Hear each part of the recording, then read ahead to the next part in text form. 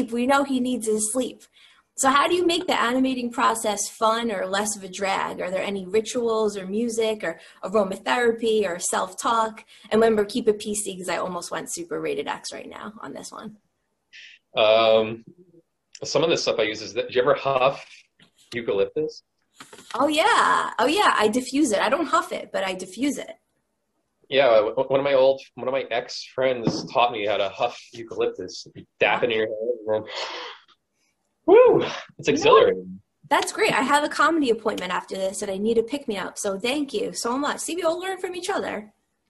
You have yew oil? Of course. Of course I got it. Yeah. Oh yeah. Before guests come over, I try to make it feel like equinox. So I put my eucalyptus oil. Did you ever hear the story about our ex friend, me and Dan Gringle's ex friend? No. Well, I think Dan Gringle might still be friends with him. Okay. He cursed out my dad, so we're not friends anymore. Yes. Yes. I think I used his weights for a while. I think I somehow tracked him down. I found that he had weights. Yeah. So he. Oh yeah, wait, you were actually you were there the day he cursed out my dad. Oh my God. Really? You were there when I got the phone call. Remember we were in Block Isle?